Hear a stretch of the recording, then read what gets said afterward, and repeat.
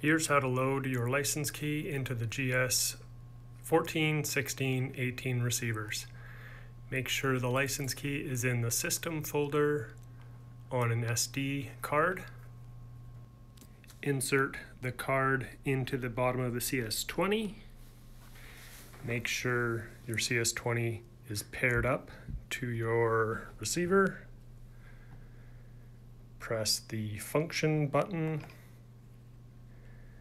as well as escape to exit to Windows. Double tap on the web server BT for Bluetooth.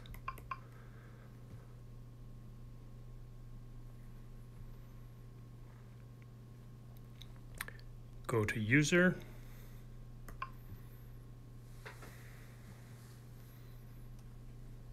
Go to Upload Option Key. Here's the tricky part. Tap on the Upload Option Key, the little green plus. Browse.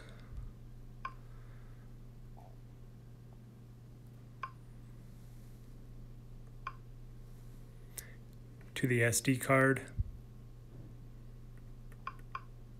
To the system folder. To the key.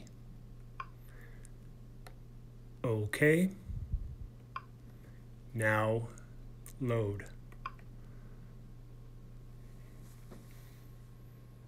If it's accepted, you'll get a message that you have successfully loaded the key.